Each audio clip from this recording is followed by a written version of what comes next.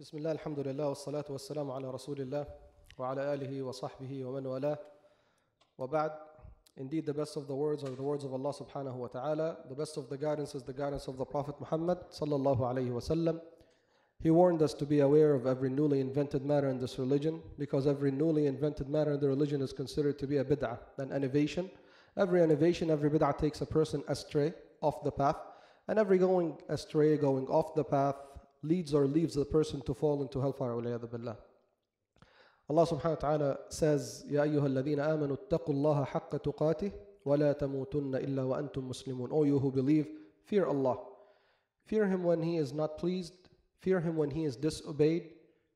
Fear His wrath and anger, the way He deserves to be feared, subhanahu wa ta'ala. And make sure that you do not die except in a state of Islam.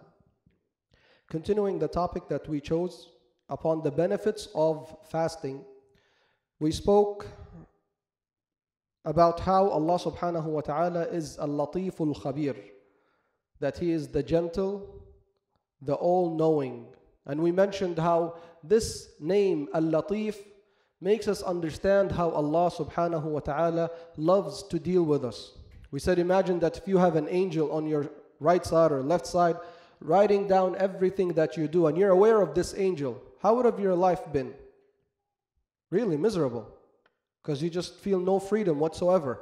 And the whole issue is about the freedom that Allah gave us. And that's why we mentioned that the parents who treat their kids like cops, and they make sure that they follow them with every little single thing that they do, this is not the way that Allah wants us to bring our kids. We want them to be brought up with their own personality, to know what's right from what's wrong. And even Allah is telling us, I am Al-Khabir, I am well aware of everything that you do, but I am Al-Latif. I am so gentle that you don't even sense and feel that I am with you, knowing everything that you do. So these are from the benefits of fasting, that we understand that the worship of fasting is only for Allah subhanahu wa ta'ala. So it teaches us to be aware of the presence of Allah subhanahu wa ta'ala and how we worship Him. In Ramadan, of course, is the month of competition. When we see how, when we go to the masajid, people are rushing there before us, reciting the Quran, we find out that so many are way ahead of us in reciting the Quran, in giving the sadaqah, in donating, and so on and so forth. In the month of Ramadan, we learn how to compete against each other or with each other for the purpose of pleasing Allah subhanahu wa ta'ala. In Ramadan, we learn how to settle and be pleased with the little that we have. And when the crisis happened, we heard so many suicides. True or false? So many suicides. Why? Because they just couldn't comprehend the fact that now, instead of having a certain amount of money, a certain status of luxury life that they're used to, they couldn't imagine and picture themselves otherwise. So they decided to take their lives away. But the Prophet ﷺ, he was given the option. Would you like to live as a miskin, as a person who has his sustenance day by day, or you want to live as a king? He chose to live day by day, sallallahu alayhi wa alihi wa sallam. And so was the fact that the companions went through the hardship at the beginning, because this just made their hearts detached completely from the dunya. And whatever comes next, they're ready for it. We're not saying throw your money away. We're not saying don't go look for the wealth. Look for the wealth. Al-mu'minu al-qawi khayrun wa ahabbu ila Allah min al-mu'min al-da'if. Allah loves the believer who is strong more than the believer who is weak. وَفِي كُلٍّ خَيْرٍ. And both of them, they have goodness in them. But Allah prefers the one who's strong. But that doesn't mean that we make it a purpose of our life to be wealthy or to have this matter in this dunya or that. Al-Imam Ahmad rahimahullah, he was asked, O Imam, can a person be zahid in this dunya and having 100,000 dinar or 100,000 dirham, 100,000 dirham or dinar? Dirham means it's silver coin. Dinar means it's a golden coin. He said, yes.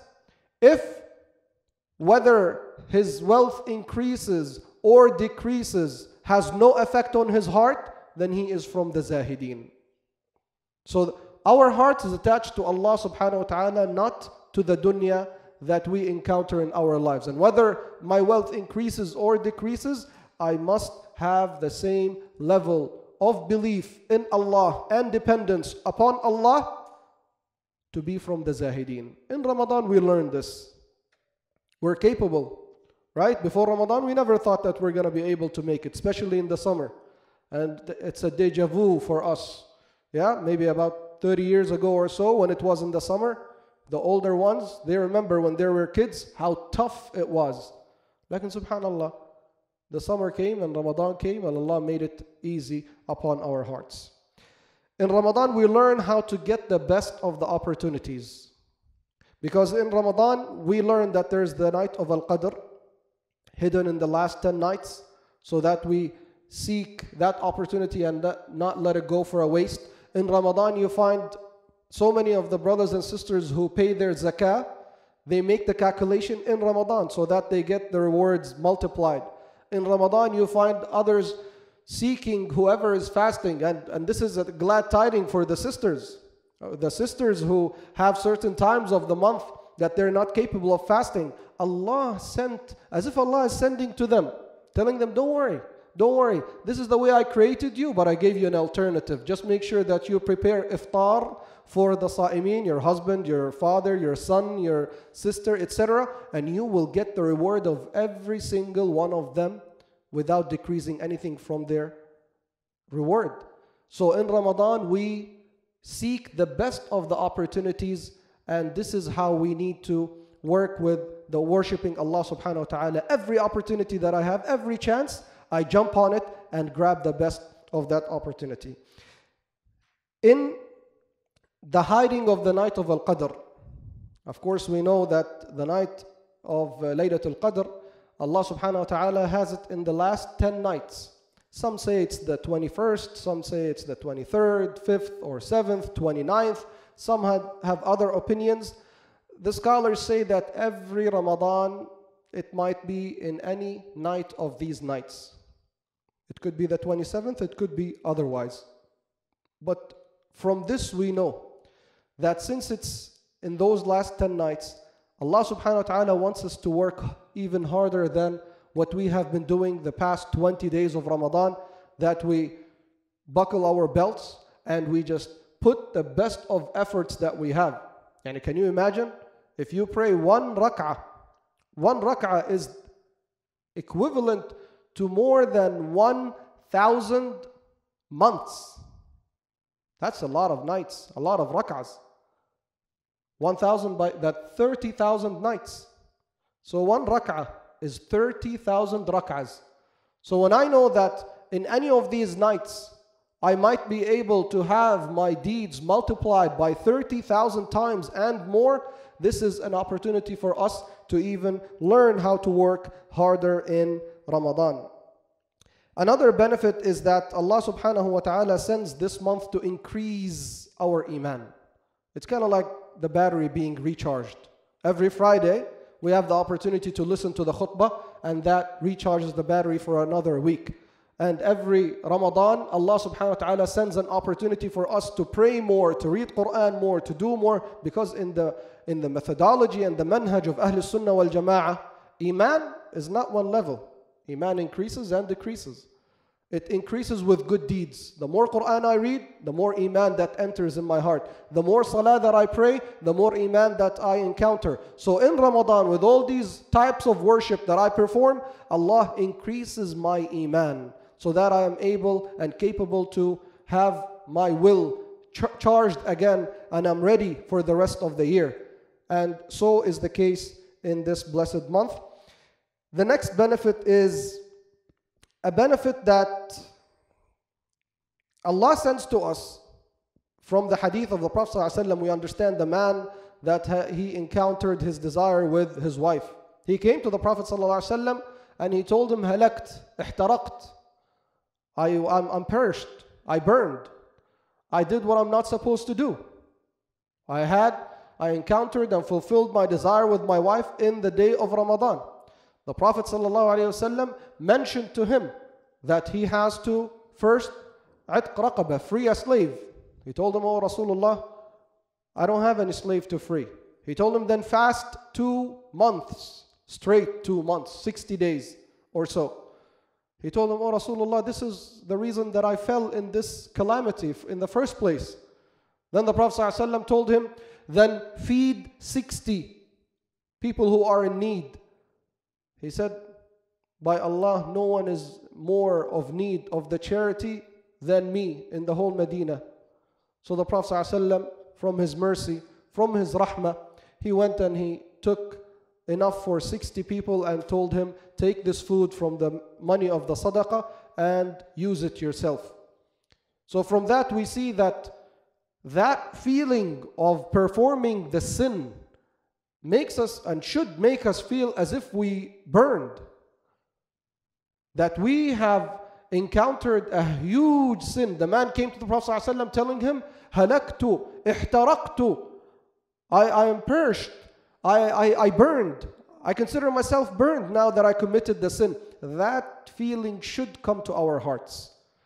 And this way we will have our own barriers between us and the sins. And we also learn that the sins are not all the same level. Shaitan is very smart. He has a PhD in psychology. And he comes to our minds and to our hearts. And he makes us just lose hope. The minute that we commit any sin, he makes us just lose hope and think that we are not even worthy of worshipping Allah. We're not even worthy of calling and making dua to Allah. And I mentioned to you the story of Al-Fudayl ibn Iyad, right? Of how he stayed a whole day. He stayed for a whole day trying to make dua to Allah, but then he was so ashamed of himself. He's like, who am I to ask Allah? Who am I to ask Allah and beg Him? And then at the time of sunset, he just said, oh by Allah, even if you forgive me, woe to me. وَسَوْأَتَهُ وَإِنْ غَفَرْتُ. What a shame that I even have to go through begging you to forgive me. If the sin has such an effect on us that it makes us stay all day begging Allah, then this is the proper understanding that we should have. But if the sin makes us feel that we are not even worthy, as Al-Hasan al-Basri says, a man came to him and he told him, oh Imam, shouldn't we be ashamed of ourselves that we commit the sin and then we raise our hands asking Allah? Meaning that we don't even deserve to make dua to Allah. فقال له الحسن البصري وَدَّ الشَّيْطَانُ أَنْ يَظْفَرَ بِكُمْ بِهَذِهِ. Shaitan would wish and love to capture your heart with such an understanding that if you commit a sin, you don't even deserve to ask Allah. Stay away from Allah. But rather it's the contrary. Allah has created us as sinners. He created us in a way that we must perform and commit the sin so that we beg Him and ask Him to forgive us, and then He forgives us. He just loves the fact that we repent back to Him, and this is Him subhanahu wa ta'ala. Huwa al-Malik. He enjoys when we show humiliation to Him. Some of us might start thinking, what is this? So you want us to beg you? You want us to show that we are weak? You want us to humiliate ourselves? Yes, yes. This is the plan. That you humiliate yourself, that you put what's highest and what you're proud of in front of the people, right where you step with your foot on the ground when you make sujood for Allah subhanahu wa ta'ala. Indeed, this is what we need to have between us and Allah, a relationship of a slave towards his master. So in Ramadan, we learn how the sins should make us go back to Allah subhanahu wa ta'ala and not lose hope in Allah subhanahu wa ta'ala. In the month of Ramadan, we learned that Ghazwat Badr, Hunayn, and other battles were all in Ramadan. A sense of Ramadan being a month of working, a month of hard working rather than sleeping and doing nothing during the day, trying to kill the time in any way until iftar comes, and throughout the night watch movies and so on and so forth. Kill yourself so when the day comes you just crash again. In Ramadan we should work hard, and especially in the ibadat that Allah subhanahu wa ta'ala has set for us. And the next benefit that we will conclude with is that in Ramadan we learn fiqh al-ikhtilaf. In Ramadan we learn the fiqh and how we are capable of being different than others, because now we are praying Taraweh. Other parts of the world, they started fasting already. They are doing ta'ah, they're doing a form of worship, and we are doing a form of worship. This should bring to us a sense that we could be different and we could still be worshiping Allah and pleasing Allah, especially when we have a difference of opinion. I mentioned to you the story of Umar ibn Khattab radiallahu anh and Ammar ibn Yasir, and how they disagreed upon the ruling of if someone wakes up with janaba, is he allowed to have tayammum or not? Ammar ibn Yasir told him, you were with me, Umar. We were together when this incident happened, and we asked the Prophet ﷺ, and he told us, yes, you can make tayammum. Umar radiallahu anh, he refused to take that opinion. And even furthermore, we mentioned some of the Sahaba went with the opinion of Ammar ibn Yasir, and others went still with the opinion of Umar, because Umar refused to take the opinion of Ammar radiallahu anhuma, even though he reminded him, he couldn't remember the incident. None of them went against each other, telling you, you want to destroy the deen, you don't respect the sunnah. Abadan. Al-Imam Ahmad rahimahullah, he has the opinion that if a person does not perform salah because of being lazy, that person leaves the fold of Islam. He becomes a kafir. So if Asr comes, Dhuhr comes, and Asr comes, and that person does not pray Dhuhr or Asr, because you could combine. So if they doesn't pray Asr, he believes that if the time of Maghrib enters, that person with no excuse, praying without any excuse, that person becomes a kafir. The majority of the scholars see otherwise. Shafi'i, Abu Hanifa, Imam Malik rahimahumullah. Al-Imam Ahmad used to pray for Imam Shafi'i, who is his sheikh, in every salah. This is a big opinion. For a person to see someone a kafir for a certain ruling, and another sees that he is not a kafir, there is an understanding that if you do not call the kafir a kafir, then you are changing the law of Allah, and that might mean that you become a kafir because you want to change the whole religion of Allah. But still, Imam Ahmad sees that he's a kafir. If that person doesn't pray with any excuse, he's not a Muslim anymore. Ash-Shafi'i, he sees otherwise. Ahmad rahimahullah didn't call Shafi'i telling him you're a kafir. Ash-Shafi'i didn't tell Ahmad that you are a kafir. Even more than that, Ahmad rahimahullah used to pray and make dua in every salah for Al-Imam Al-Shafi'i rahimahullah ta'ala.